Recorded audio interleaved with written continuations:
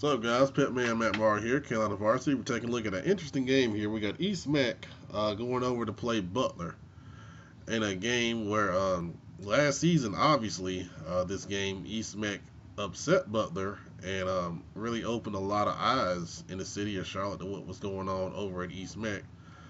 And, I'm sure Butler has revenge on their minds for those players that were there last season that went through that. East Meck coming off the victory over Independence. Some people thought that was maybe a little closer than expected, but they got the win. And Butler coming off a victory over Garinger. So the key for East Meck here, Butler's got a load of offensive talent, man, and you have got to find a way to shut down the passing game, whether it's going to be through coverage or trying to get pressure on the quarterback. Um, and it's kind of pick your poison here because Butler can be very balanced. They have peoples in the backfield that can run the football and keep you, on balance as well. So if you try to skew one way or the other, they got different ways to kind of, get at you. Conversely, for Butler, when you play in East Meck, you know what it is: power run game.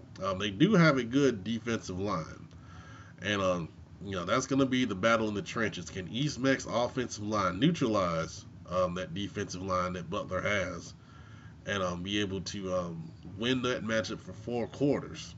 And if East Meck can do that, they have the type of offense that can keep the Butler offense off of the field, and that's probably the best way you want to look at it in this game. Your offense can be your best defense. So that's really going to be a big key in the game. East has got to limit the Butler big plays with the guys on the outside. Uh, it can be a good game here. It really can. So if you're out there, let us know what you think. Tell us what you see. Thanks for watching. Play safe, guys.